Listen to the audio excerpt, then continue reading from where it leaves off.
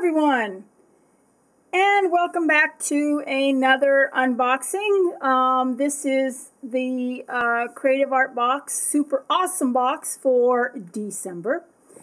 But before I open this, now I broke the seal, but I have not looked in it, so I do not know what's in it. But it's kind of heavy. It's got some weight to it.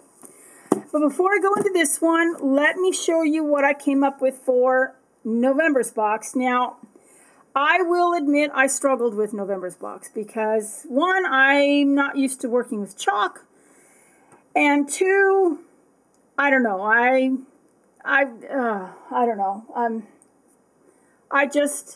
There's still so much more that I want to do with the. I've still got the supplies and everything. I mean, you know, the papers and stuff.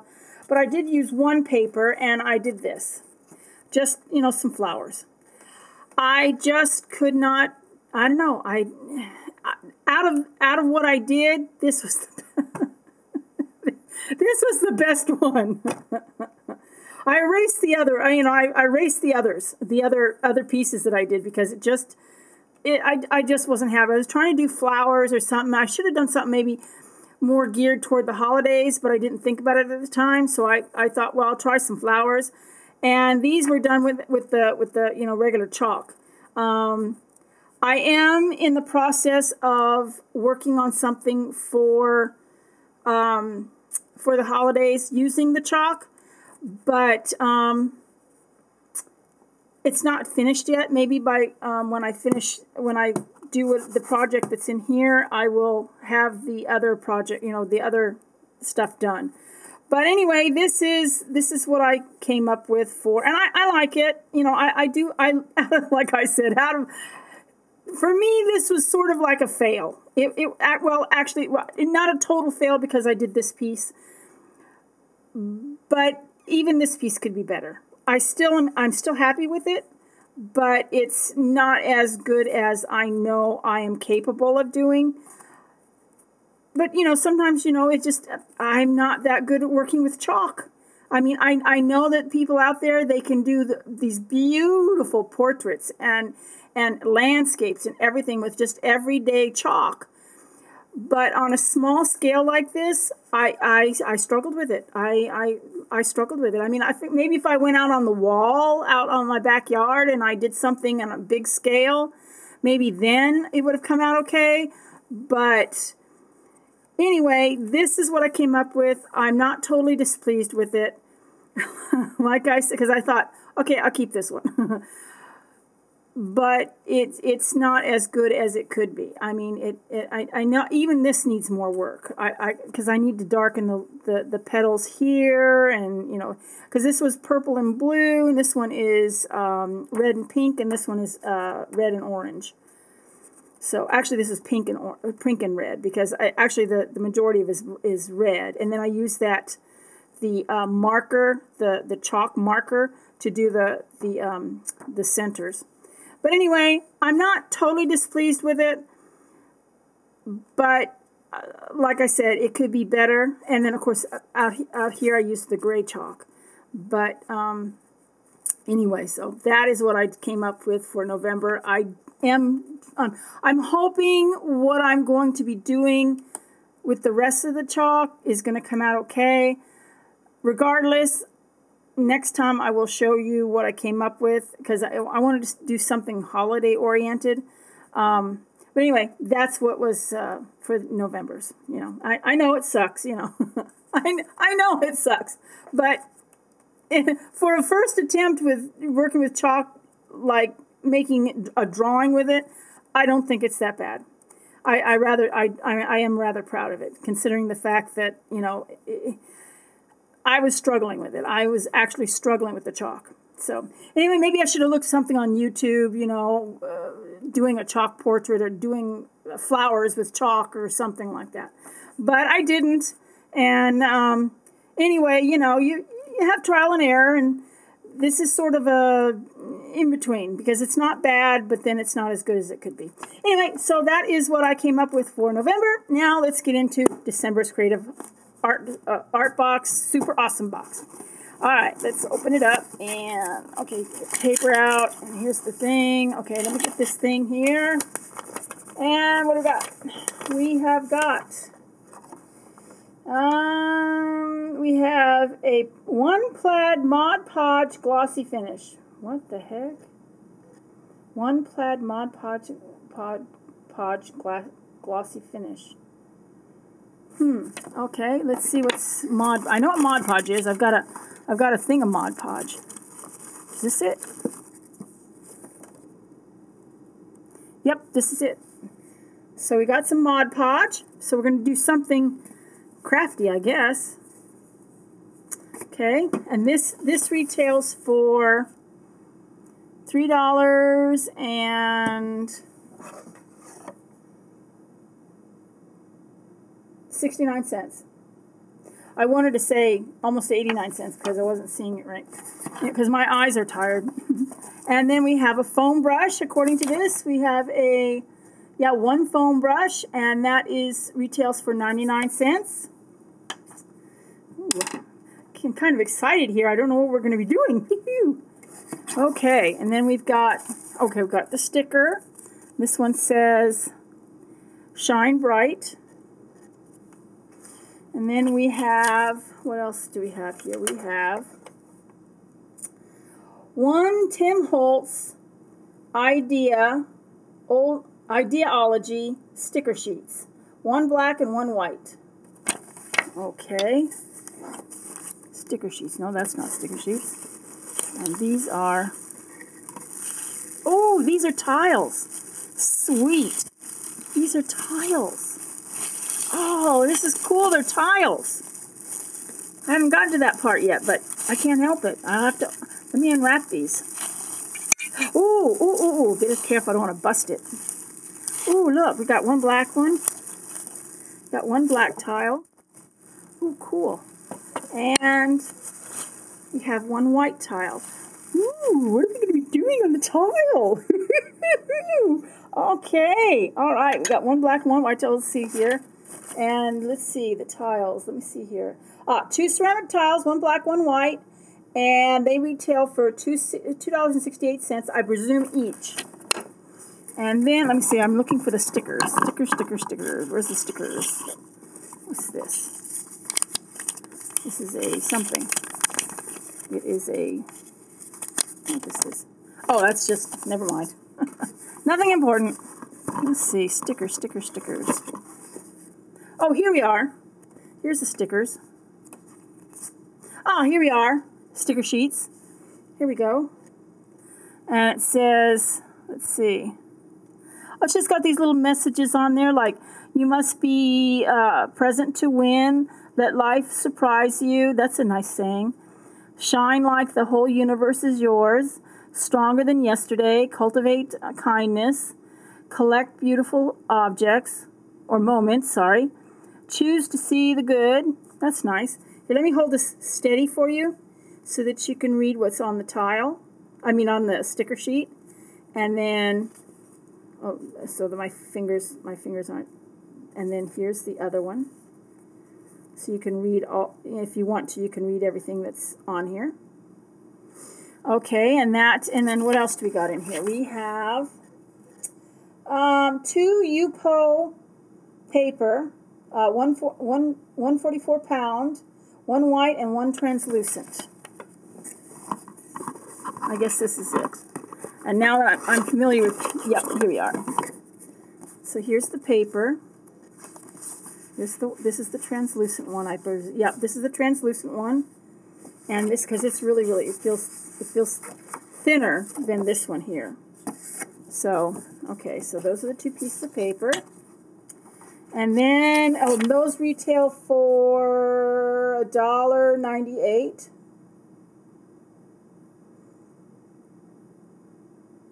Oh, and the 2 sticker sheets, that's $1.98. And then it says 3 Tim Holtz alcohol inks. Wow. These are $11.99. Ah, here we are. 1, 2, 3. Hold on a second. What's this one?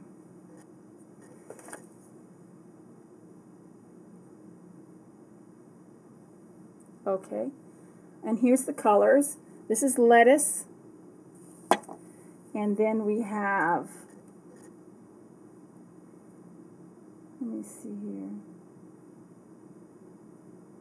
And we have stream, which I presume this is a blue.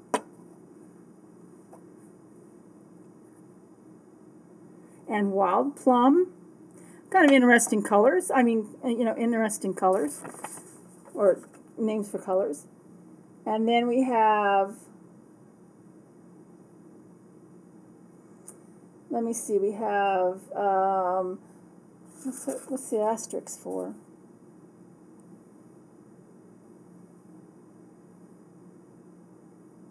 Oh, it says here, when working with alcohol ink, make sure to work on a surface that can get messy. And then we have one alcohol activity pack. It's 8 tile buttons, or bottoms, 2 Q-tips, 1 blow tube, 2 felt wipes, or 1 felt wipe, and 1 alcohol spray bottle.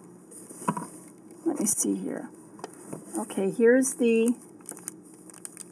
Okay, that's this little package here, because here's the Q-tips, there's the blow stick or blow tube, and then here's the felt thing, and then here's the little alcohol bottle. I mean the little, alcohol bottle thing, or water bottle, whatever it is. Let me see. Alcohol bottle, alcohol spray bottle.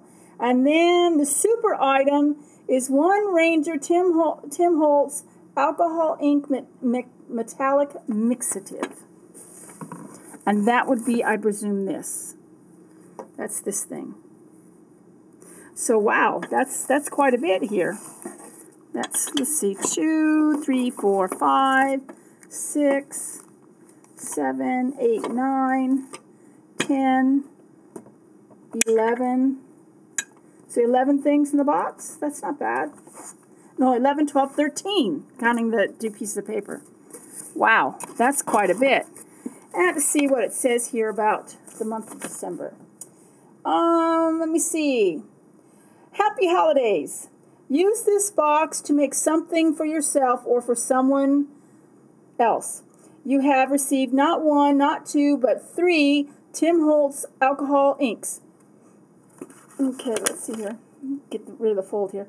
Apply this to smooth surfaces like Yupo paper, tile, metal, and glass to create a polished finish.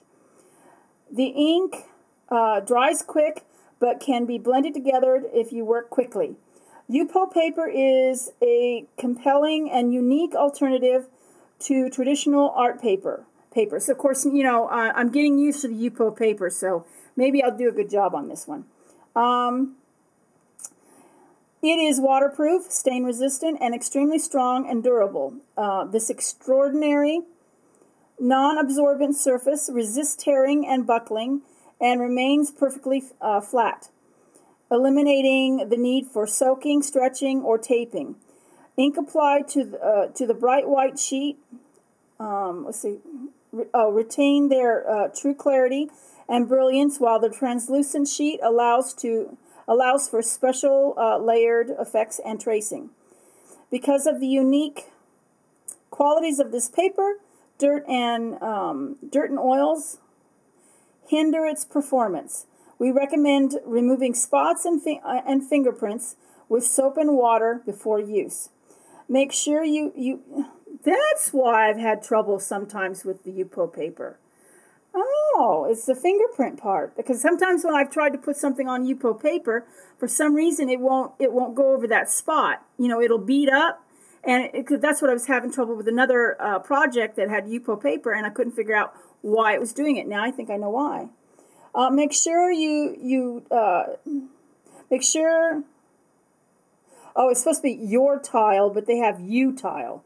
Your tile is clean and dry before using. Place drops of color onto your tiles for a marble effect. Use your Tim Holtz ideology stickers on the tile or the Yupo paper to create a mixed media art masterpiece. Use the foam brush and the gloss Mod Podge to seal your tile. It is a milky white liquid that dries transparent in less than 10 minutes. which I do know this because I'm familiar with Mod Podge. Most applications require 2 or 3 coats. If you receive the Super August box, you can also use the Mod Podge in your leaf mold to create clear leaves that you can print. Oh, okay. Or that you can paint, I'm sorry. That you can print. I hate when I read something wrong.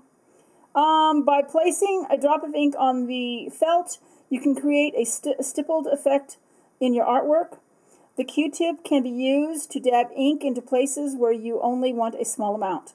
Use the blow tube to blow the ink around on the paper and tile while it is still wet to create a fun graffiti type or like effect. Use the alcohol spray to create a desired distressed look in your art. You can also use the blow tube to put drops of alcohol into your art to spread the ink around. The tile bottoms are for if you wish to turn your tiles into coasters. Well, the way they have this worded, it sounds weird. The tile bottoms are for if you wish. The sentence needs to be restructured. Anyway, hey, you're super awesome. So you have received a Tim Holtz. I'm not super awesome. I ordered that was given to me. It was a super awesome box. Tim Holtz Adirondack alcohol ink mixative to add luminous metallic accents to your art. You can use the fade-resistant quick-dry dye ink on multiple surfaces like light or dark gloss paper, glass, metal, foil, shrink plastic, and other slick surfaces. And that's it. That is it for the Super Awesome box for December. I don't know. Would you guys want to see what this ink looks like? I presume you do. I mean, who wouldn't? I know I do. So let us check out the ink. First, we will. I don't know if I want to. I want to try not to get too messy. I'll get my brush. I'll get a brush because I don't want to make it too. I'll use my brush. It's all messed up. I think it's this one. Yeah, it's this one. This is one that's all messed up. I still use it for just this type of thing. I don't know if you're supposed to shake this up, but I'm going to shake. I shook it up anyway. So we can see what colors we got. Now I'm doing it on regular white paper, so it might be a different effect if it's on tile. Okay. Oh, okay, cool. It's got a little... Oop, didn't take much. Didn't take much. Can you see that? Oh, well, hold on a second. That's a pretty red color. Ooh, you smell that alcohol. It dries really, really quick, too. I mean, I just put it down there, and it's already dry. That's a pretty color. Put that back on. I think it'll probably be better when I get it on the tile, because the tile is slick. These are perfect Christmas colors. Red, blue, and green. Yeah, it doesn't take much. It just a little bit, and yeah, see, it dries really fast on the paper. And then let's see, we did the blue. What was this color? It was Stream. And then we've got the lettuce. I think the lettuce is the last. Yep, the lettuce. The smell is really strong.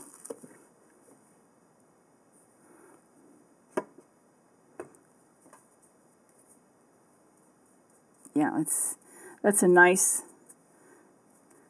Yeah, it's definitely. Add a little white to that, and you got a nice green, nice light green. And then we've got the metallic one. You're crooked. I think. Or is it me? Is it you or me? And then here's the metallic. Which one is this one? Hold on a minute. Oh, that was Wild Plum. Wrong one. I already did Wild Plum. Silver.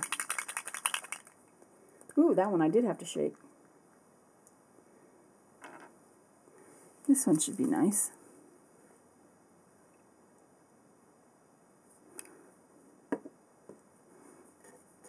Oh, that's a nice silver color. Oh, that's gonna be shiny. That's gonna be nice when I'm done with whatever I'm gonna be doing with it. That's pretty cool. All right, that is the Creative Art Box Super Awesome Box for December. I will have a link below to their webpage, so that if you want to get one of the Super Awesome Box, you can get a regular Creative Art Box, or you can. I think there's also a junior for kids, if I'm not mistaken, and but there's also just a regular art box or Creative Art Box, so that the Super Awesome Box I do know does cost a little bit more. But anyway, so that is I will have for you probably January what I came up with, and I don't know what to do yet right now. I haven't decided what I'm going to do, but I'm trying to wrap these so I don't break them. I wish my mom was still alive, because I would make something for her with some of this stuff. I used to do that. It was always funny at Christmas time. My mom would get me crafty things to do, or painting supplies, or whatever. And invariably, I would use those supplies to make her something. I remember once she got me this craft set that you make a squash blossom necklace out of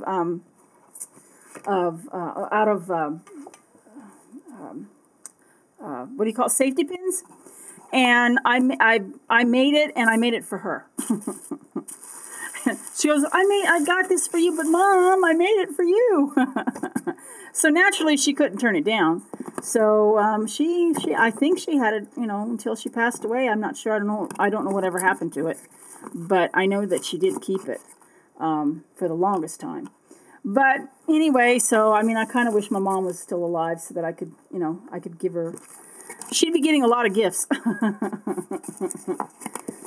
Maybe that would inspire me to do some of this stuff, is make stuff for my mother, if my mom was still alive. And then my mother-in-law, she just passed away last year, so I did do a painting for her, and I gave it to her anyway.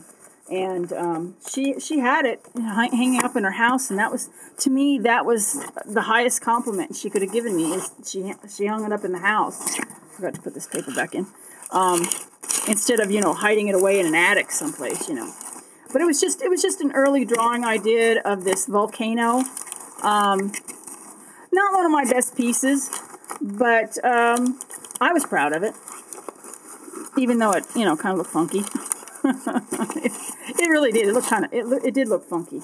But anyway, that's enough of my storytelling of my past, of my childhood, or my young adulthood, really, because I did that painting and I was an adult. I wasn't a kid. So, but anyway, that will be it for the December Creative Art Box. Welcome to my new subscribers. And I hope you guys had a nice Thanksgiving, and you guys have a wonderful Christmas or holiday, whichever, because not everybody celebrates Christmas. I know that. So whatever holiday you do celebrate, I hope you have a wonderful one. It's filled with love and laughter, and everybody gets along, and there's no arguments, no fighting, no squabbling. Try to be kind to each other, especially this time, all year round, but especially at this time of year, okay? Anyway, y'all take care of yourselves. Be well. God bless. Bye.